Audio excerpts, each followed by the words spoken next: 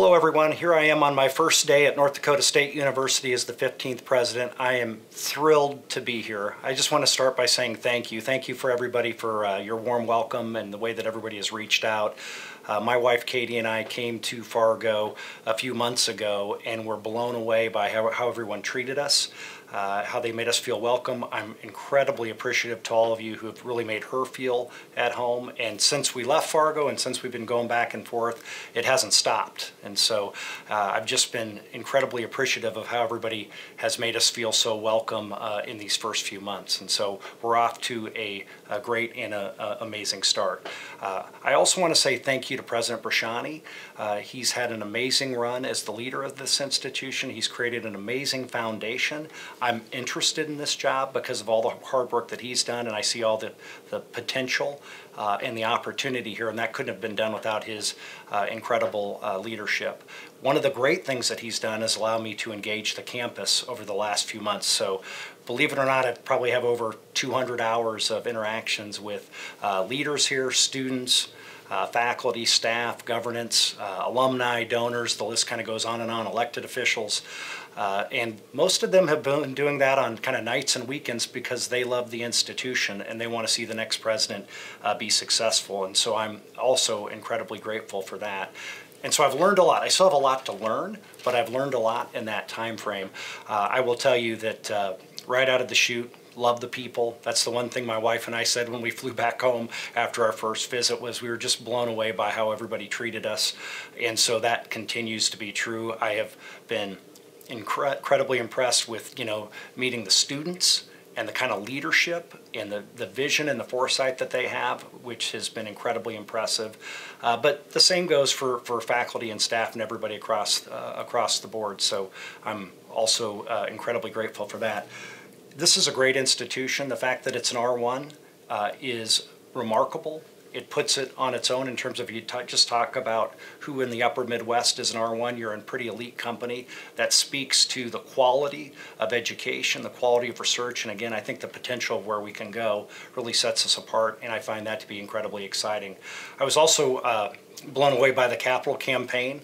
The kind of numbers there that people brought in just show the deep pride, the deep support, and again, the opportunity and potential of this place. And I can't wait to sort of get on board with all of that and do my best to help lead the institution with that kind of incredible support. I think I would be remiss if I also didn't say the athletics part of the university is pretty remarkable. We've got an amazing run there, great leadership, great future ahead of us, and I find that appealing. And then probably last and perhaps most importantly, the fact that this is a land-grant institution. It serves the state, it serves all of North Dakota, it serves the region. It cares about educating future workforce, it cares about conducting research that impacts society, that makes a difference to the economic development of the state, and that's what I love about land grants, and that's what I absolutely love about NDSU. So for me, I've listened a lot, and I'm learning a lot, but I still have a long way to go. So I have a busy summer ahead of me. I'm going to be doing field days, which will take up a good chunk of the summer. That will allow me to circle the state in a couple of different ways.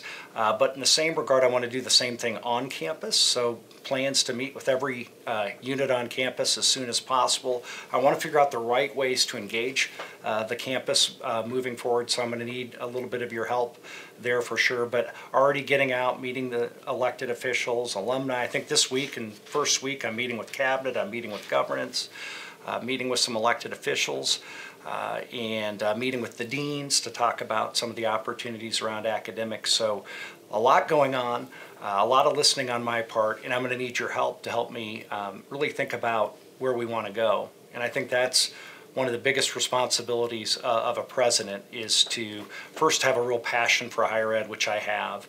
I believe education changes lives. I've personally been affected by how education can change the stars a little bit for me, and I've seen it impact the stars for other people. So I'm all in that regard. But for me, it's going to be setting the vision in terms of where we want NDSU to go, respecting its rich tradition, its history, its strengths, and also seizing opportunities that we see ahead. And I think that's what the next vision is going to have to be about, and that's something I want to set later this summer, early fall, but really after I engage the community that supports this institution so greatly. So please help me with all of those things. I look forward to more of these communications. I look forward to getting to know you. If you see me on campus or around town, please stop by and say hi. I am really looking forward to leading your university. I am honored and privileged, and I'm excited to get going. Thank you.